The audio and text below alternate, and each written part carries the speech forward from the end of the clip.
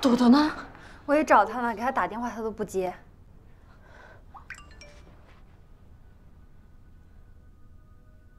送别的场面太伤感了，我不想再经历第二回了。我走了，你们俩好好滑，不用惦念我。我们是好朋友，好朋友终究是会重逢的。1、2、3，再来一个，再来一个。1、2、3。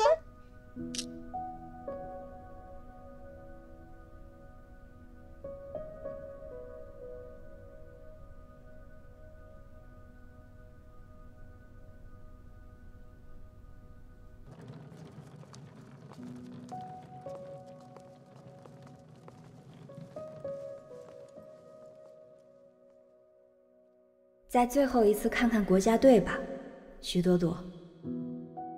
我，一个东北的小丫头，到青岛队主力，再到国家集训队，已经很棒了。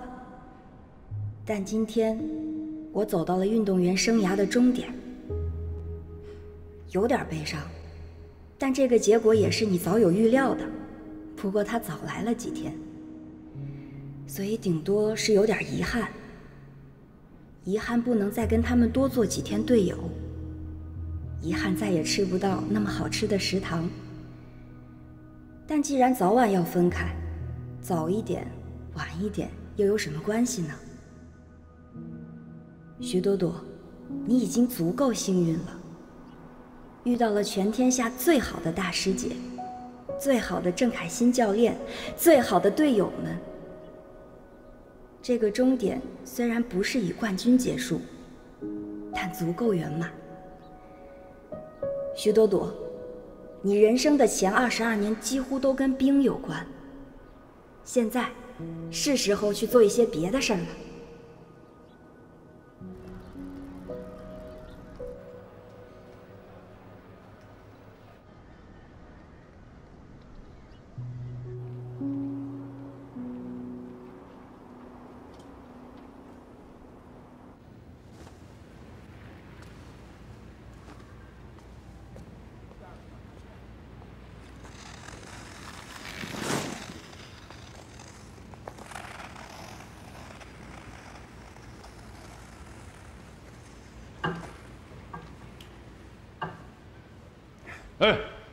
哎呀，哥，你咋过来了呢？你没陪那个陈冕庆祝一下啊？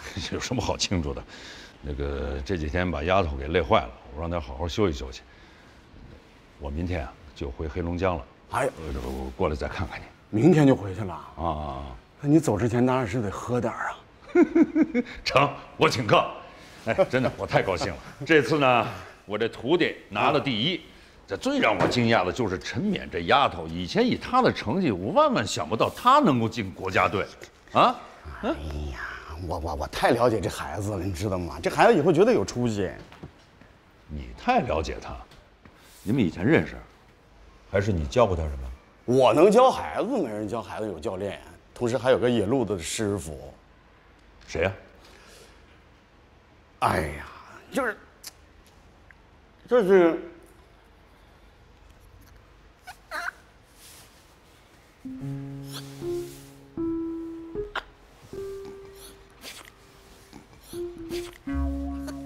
你这什么路子？你这，你想知道吗？嗯，那你就整2个菜，然后我在酒桌上告诉你。我就知道喝你，就知道喝你。哎，对了，哎，我给你搞了这个治腿的特效药，记住吃啊！啊，别老这喝酒。哎呀，哥呀！哎呀，哎呀，哎呀！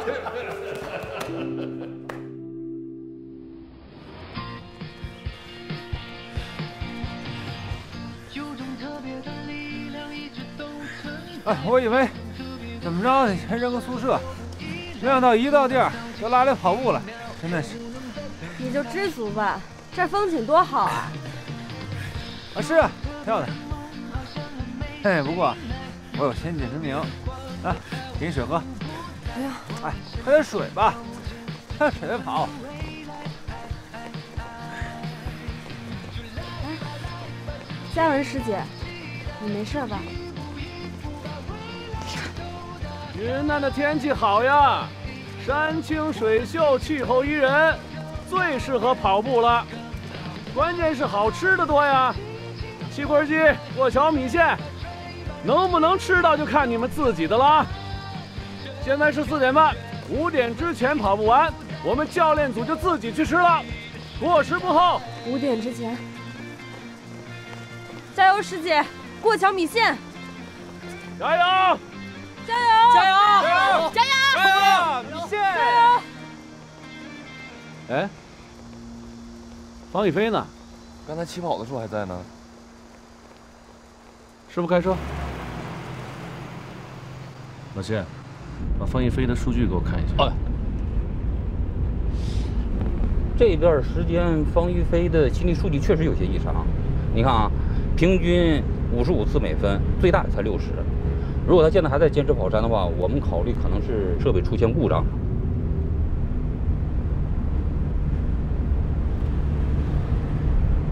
前面掉个头。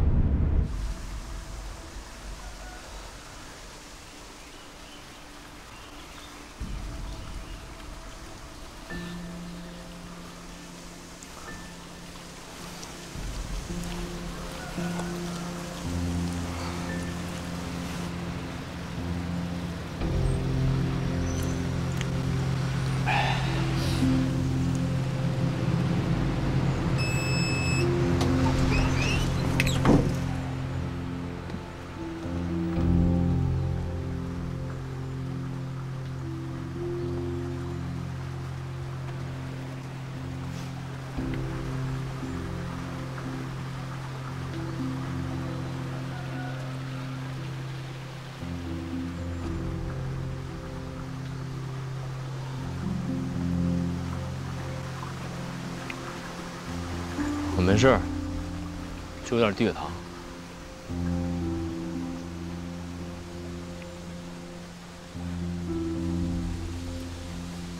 先上车吧。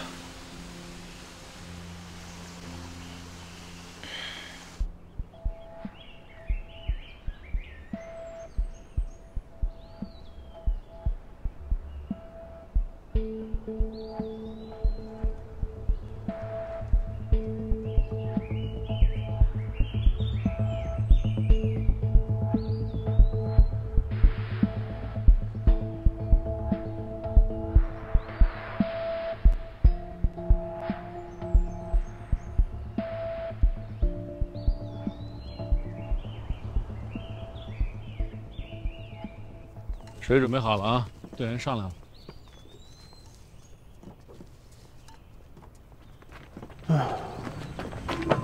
看什么气？有什么说什么。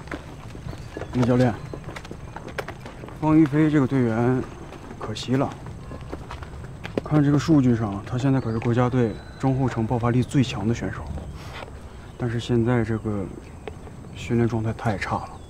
他主要是心理问题，而且非常严重。没事，我来想办法。加油！快快快，冲刺了！4950，快快快！5003，5011，5013，陈冕，不错啊。26，快点快点快点快点，最后几步了。哎，谢谢。你还跑挺快，谁说你体能不行的？我一回头你都赶上我了。我也不知道怎么回事，就是感觉浑身有用不完的力气。我本来觉得还能再跑呢，结果就到终点了。这突飞猛进了，我都有点期待这次下去了。飞哥，你刚才没参加山跑啊？快快！5109，杨家文，坚持。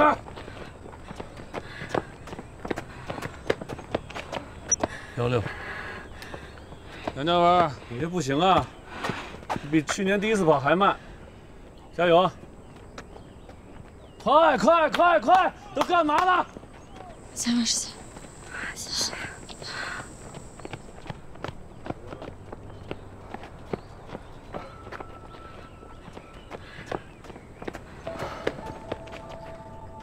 原来还真有人不用跑山啊！谁让人家跟李教练关系好呢？是。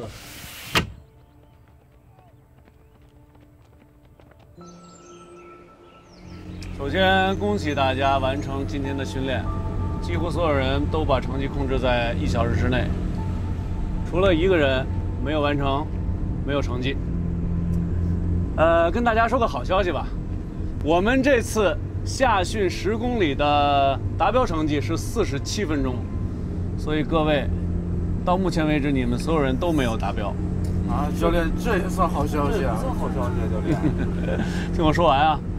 虽然说这次夏训有很多训练，但是呢，我们不采取淘汰制，这算是好消息吧？不淘汰？那我们现在是不是国家队的队员了？我们现在？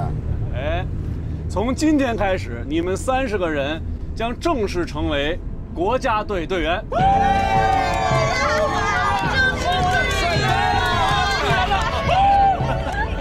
哎，听我说啊，虽然说啊我们不采取淘汰制，但是呢，我们也要算积分。你们每个人能走到哪一步，还得看自己。我们教练团队会根据你们每个人的积分来综合判定。啊，大家加油！加油！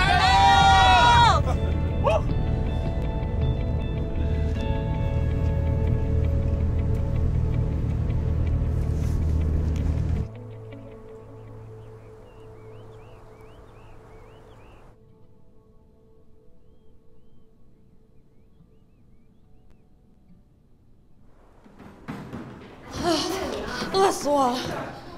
哎，这上面还有名字。每个餐盒上都有名字，这样看好了啊，按名字做，别做乱了。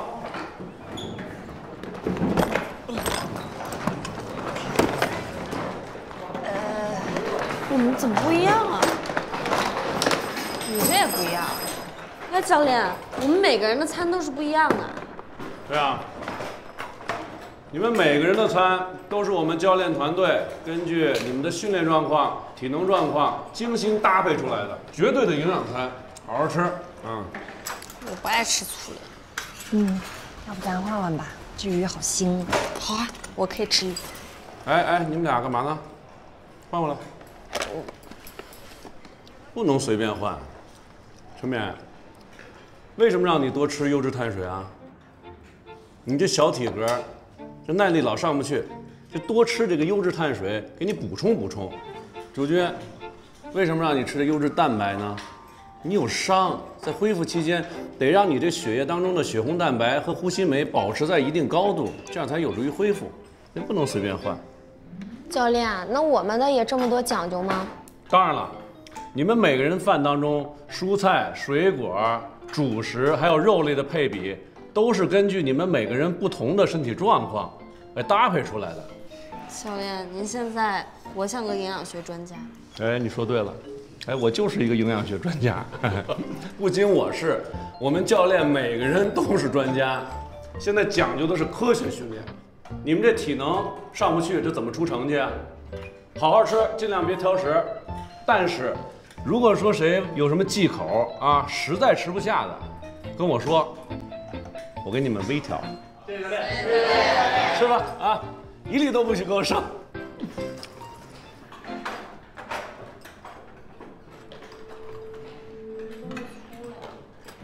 你说咱们李教练可真厉害，不光训练在行，还懂得怎么营养搭配。只不过以后每天我主食都要吃粗粮，吃了能补短板，吃不吃？吃啊，不就是粗粮吗？哎，我到了。啊。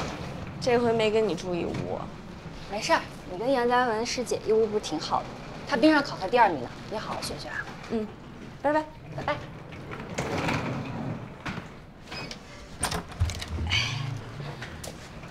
嘉文师姐，来啦。你腰没事吧？没事。那我睡这张床了。看来你也只能睡那儿了。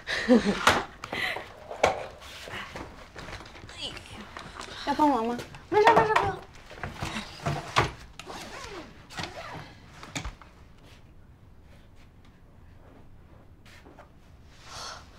带这么多器材啊！嘉文师姐，你这成绩都这么好了，还这么刻苦，你这让我可咋办？这么刻苦，不也就是个第2吗？你已经很棒了，你跟向北的差距就那么一点儿，就差那么一点儿。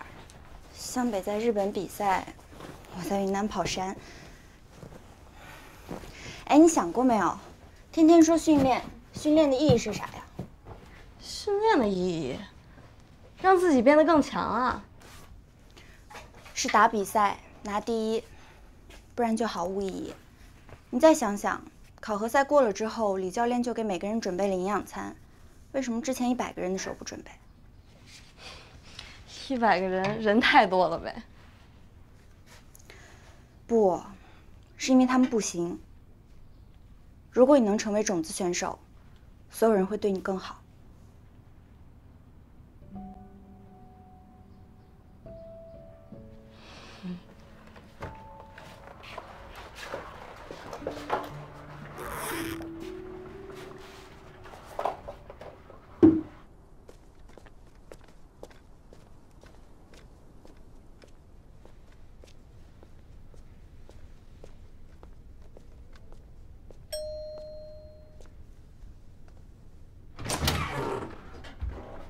教练好，把这给方一飞。哦，哎，飞哥他还没回来呢。哎，教练再见。喂。啊？李教练，方一飞已经跑2公里了，但是他的最大心率已经达到214每分，平均195，比刚才给你打电话时候又上涨了5，这很不正常啊！太不正常了。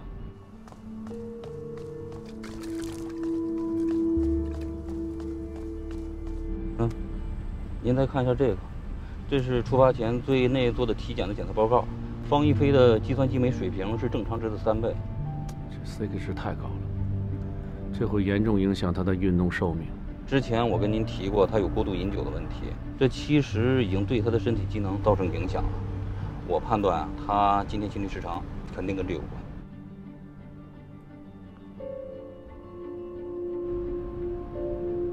哎，这个酗酒的人手是不是都是抖啊？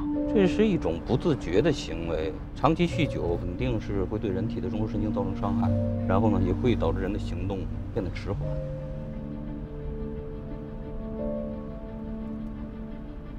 师傅，开快点！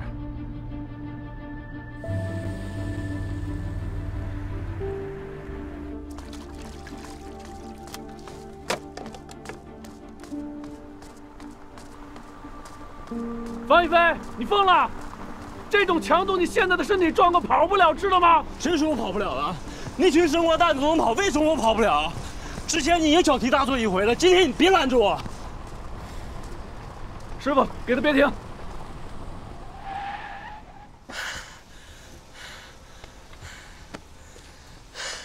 上车。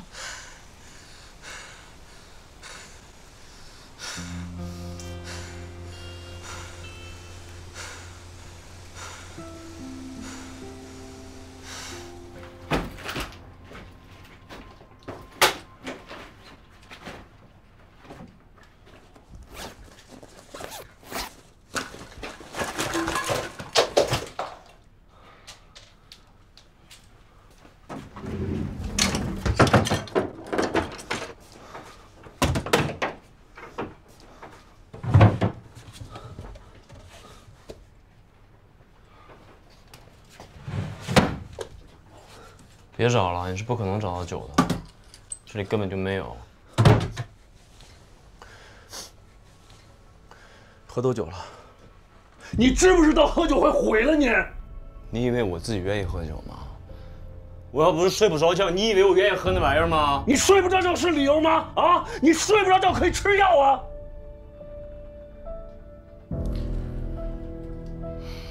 考考核赛之后我已经把酒戒了。你觉得戒了有用吗？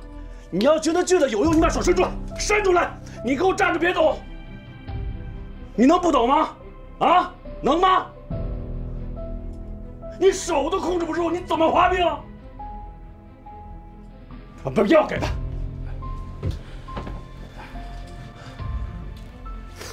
一飞，身体出状况了啊，但不怕，能治。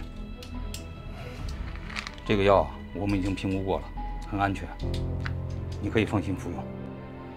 我吃多久了？它副作用比较小，吃的时间长点，起码半年。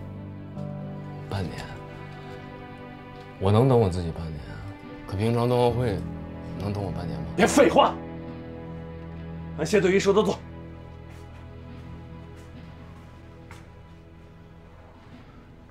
先把饭吃了，吃完饭吃药。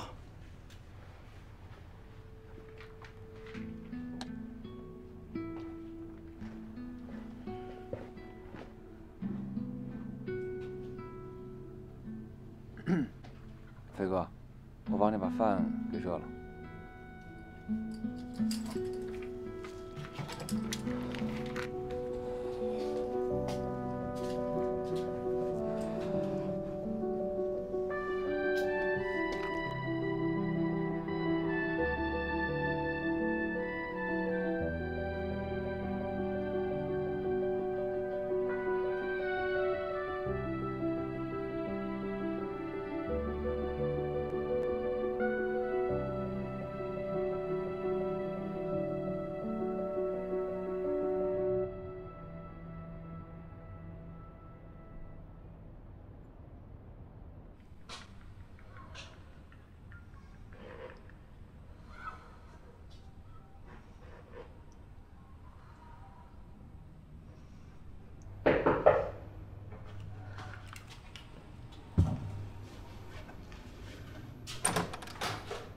孙教练，我就猜到你还没睡。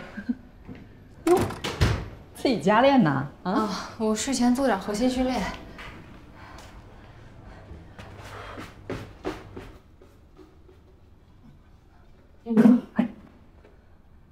你整理的？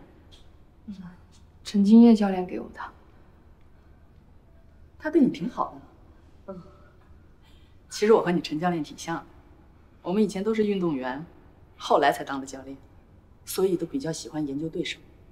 哎，这次韩国选手里有个新人替补入选，有韩国媒体报道过，他还是你的粉丝呢。啊，严秀金，认识啊。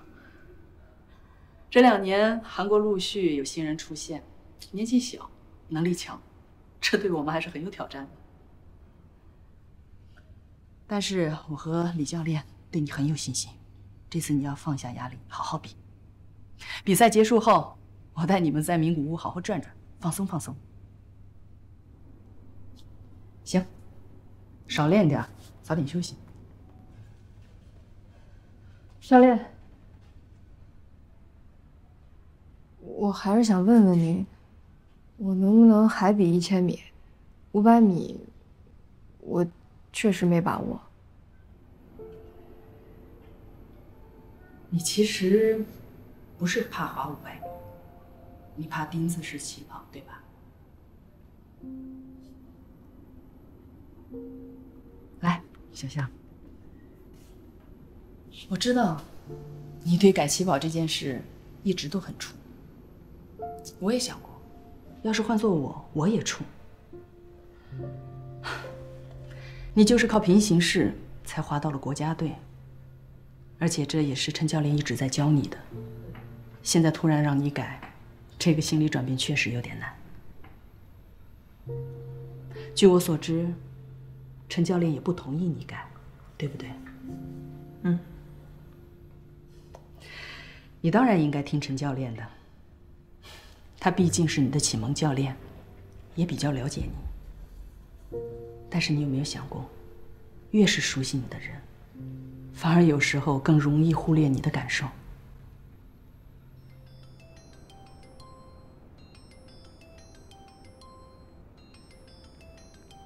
行，我走了，你跟陈教练好好聊聊，注意休息啊。教练再见。还没睡呢吧？你们那儿比咱们这儿快1个小时，我还担心你睡了呢。还没呢，我在做核心训练呢。好啊，那你就接着做，做完了赶紧睡觉，这睡眠一定要充足。我给你打这个电话呀，是想跟你说一声，如果国外的训练场你不适应的话，你完全可以在酒店练一下这个爆发力，巩固呢平行式起跑。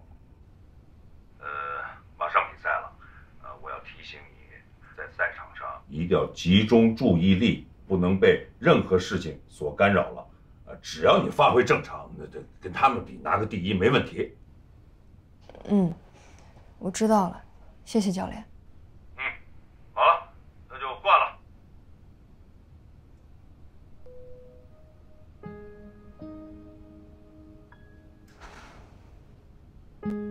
把脚跟放下，打平，对，这只脚拉开一点，拉开一点。好，告诉你，平行式起跑啊，比点冰式起跑更适合你。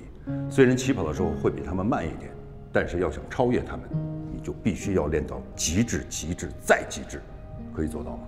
能，多辛苦我都能。好，来，各就各位，预备。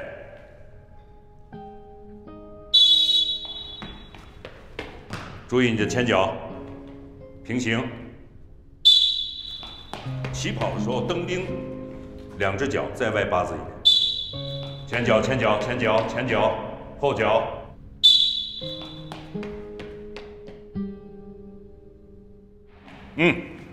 不错。饭卡的钱我已经给你充好了，别老省，别老省。你现在正在长身体呢。肉蛋奶必须得多吃，从现在开始给你个任务，每个月饭卡的钱不许给我剩1分，拿着。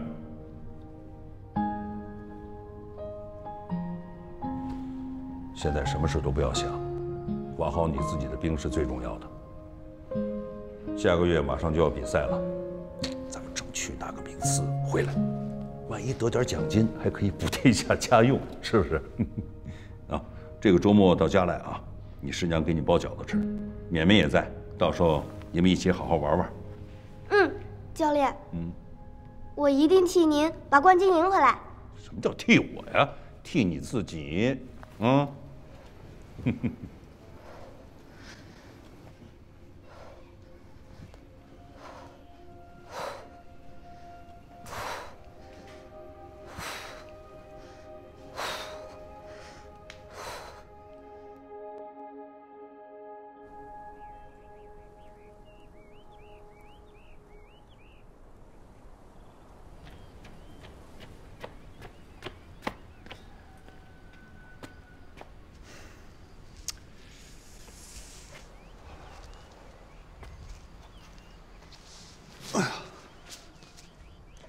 哟，你起挺早啊，本来还想叫你吃早饭呢，但又怕你没醒。空气这么好，谁在屋里头睡大觉？那跑步去啊，我跟你一块跑。跑。吃完饭再跑吧。先跑再吃吧。对了，我给你买了这个，山里凉，别冻着。你是准备好了在这等我吗？哎呀，看破不说破嘛。我是来前儿看了这边天气就买好了，来穿上吧。哎，穿上吧。好，我在下面等你啊。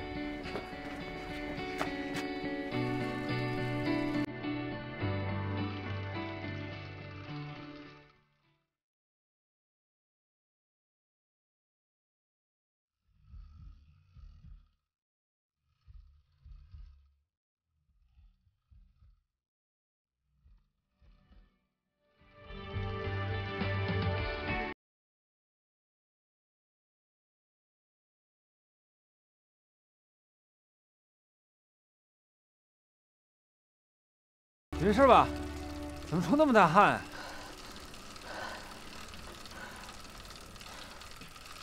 看什么看？骑你们呢！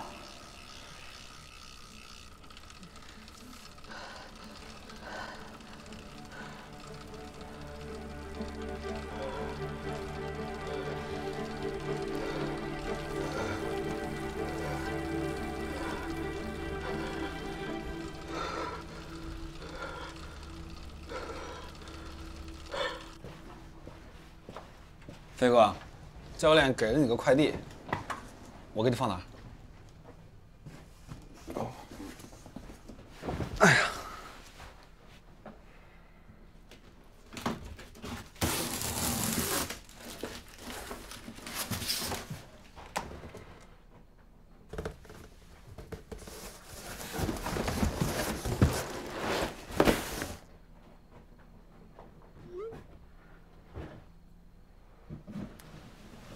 哇，大模型啊！李教练对你也太好了。我明白李教练什么意思了。李教练肯定是想说，你要是睡不着了，你就拼模型，安静下来了就可以睡着了。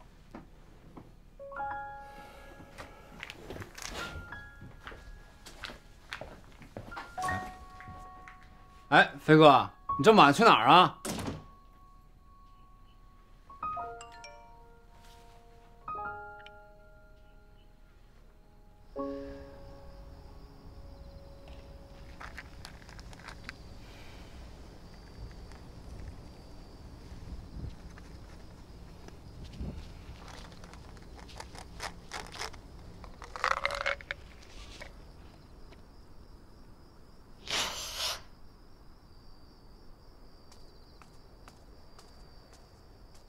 师哥，你没事吧？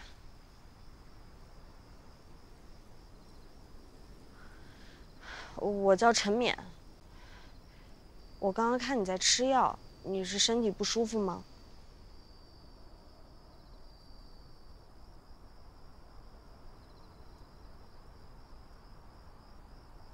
躁郁症，听过吗？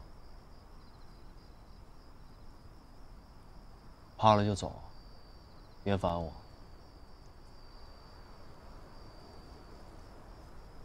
我怕什么呀？我什么都不怕。反正我也没事儿，陪你聊聊呗。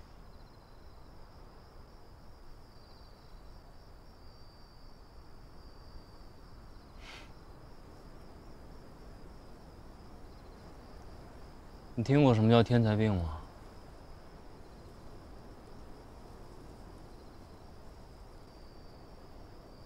？3年前我得这个病的时候，队医跟我讲，我这叫天才病，说很多名人都得过，什么海明威、丘吉尔、梵高都有。我以为只有天才才会得的这种病，后来我才知道，是因为天才得了病，才会被关注。师哥，我不知道什么是天才病，但我知道你是个天才。最年轻的世界冠军，这次集训也基本都是第一。当运动员不就是为了拿第一吗？你如果天天当老莫，你干这个干嘛？如果有一天我滑不动了，我肯定第一个走。我不会让他们有机会开除我。师哥，你说什么呢？你是天才，你比我优秀那么多，那我就算是差等生了。我一个差等生都没走，他们怎么可能开除你啊？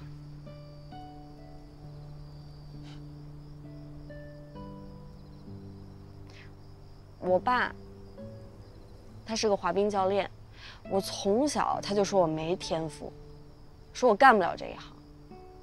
那我不现在也走到今天了吗？有的时候你拥有的太多，反倒怕失去，你就不快乐了。你要是什么都没有，你也就不怕什么了，一脑门子向前冲，这不也挺好的？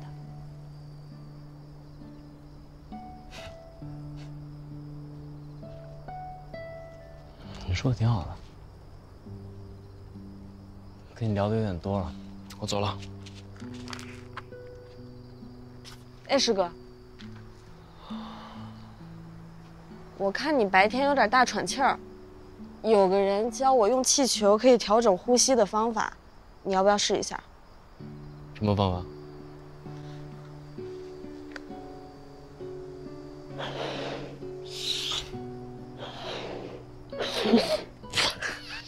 小孩儿，幼稚。走了。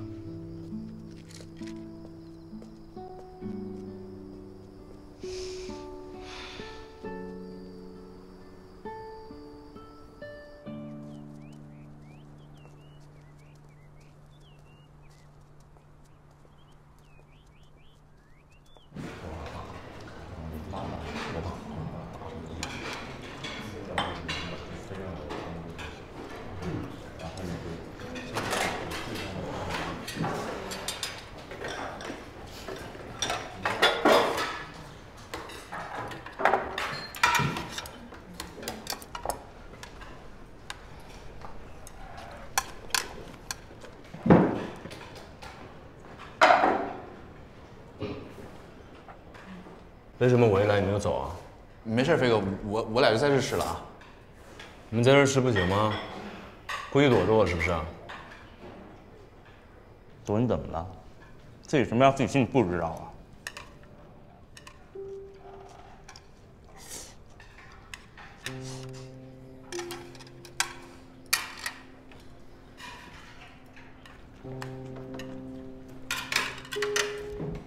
你刚才说什么？哎，飞哥，你跟我一块吃，来。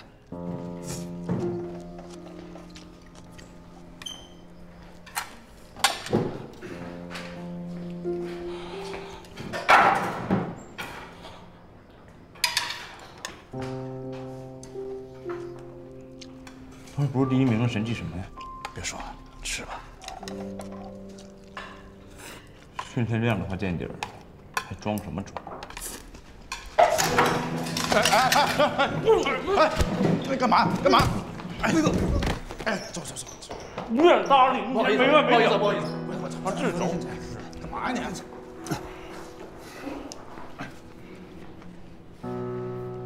没事吧，飞哥？来，飞哥先起来。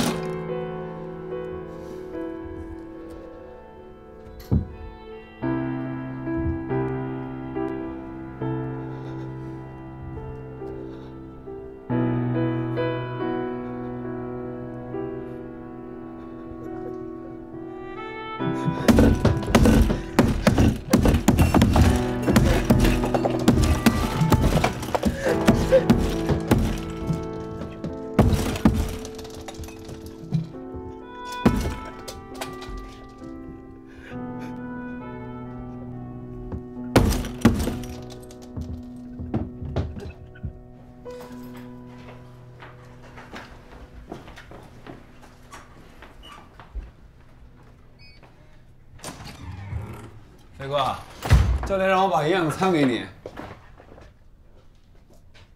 飞哥，飞哥，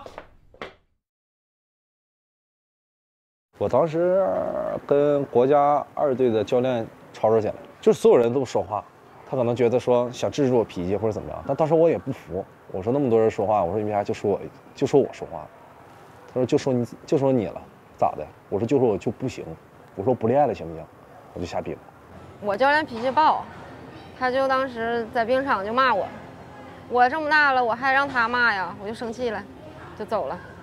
完了我就给他停训了，让他旁边待着，不让他练。他就不服，不服没办法，最后还是我服了。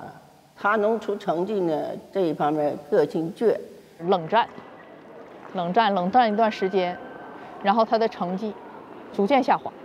他说这一段时间的成绩不如你盯着我的那段时间成绩好。那我说这就是啊，他证明了他不练是不行的。很多年之后，我才跟那个教练道歉。我觉得，哎呀，我错了，我不应该那样。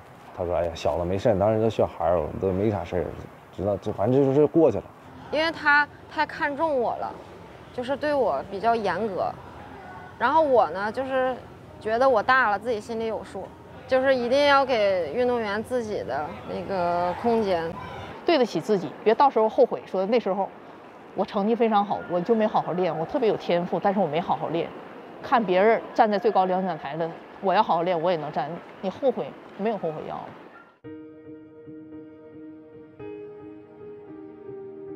相信每一个人不停奔跑着都有一个原因，从日出到日落，有什么证明我曾经来过？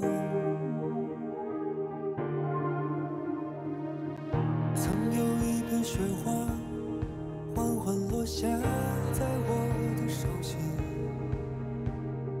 落在我的眼里，我的心里从此不曾融化。也许我普通的如此渺小，也许你一直都还在寻找，可我们都曾如此真实而且的存在过，像空气一样，像阳